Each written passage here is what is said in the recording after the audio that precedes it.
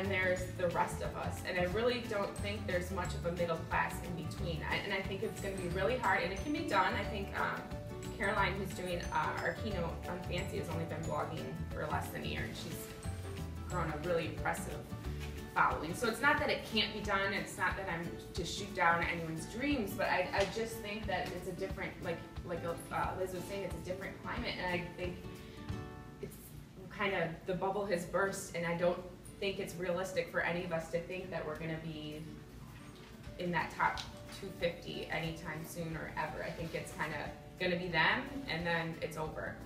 I think that brands, whereas like, I don't know, like 3 or 4 years ago, it was more like, brands were like, bloggers, awesome, and you know, almost, they were working with a lot of different bloggers, whereas now it seems, to me, it seems like there's like, oh, these are the bloggers, like, right, that we should be working with. Whereas like, okay, well they're up there, and obviously they have a huge influence. Right. So obviously brands want to work with them, but then